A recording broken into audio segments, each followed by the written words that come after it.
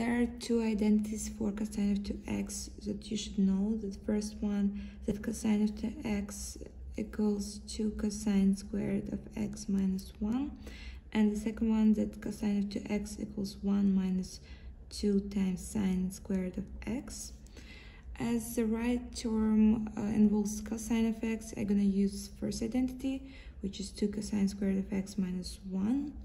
So we rewrite cosine of 2x as 2 cosine squared of x minus 1 and equals 3 cosine of x.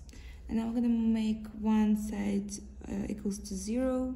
So that's going to be 2 cosine squared of x.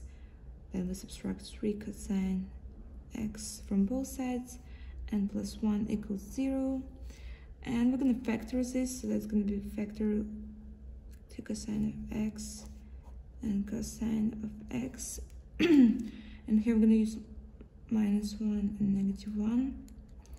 So it will give us positive 1, and then we're going to get negative 3 cosine of x back, so that's going to be right.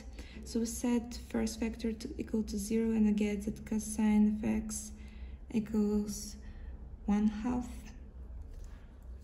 And from second factor we get that cosine of x equals 1. So we make unit circle. So cosine represents x value, x coordinate. So that's gonna be angle pi over 3, which has coordinates as which has x coordinate 1/2 and y coordinate square root of 3 over 2. So that's gonna be our first answer, and I'm gonna have the angle in the fourth coordinate, which is gonna be just 5 pi over 3, which has the same x coordinates. So it's going to be 5 pi over 3. And cosine of x equals 1 when x equals 0 or 2 pi. That's going to be 0 and 2 pi. And that's going to be our 4 answers.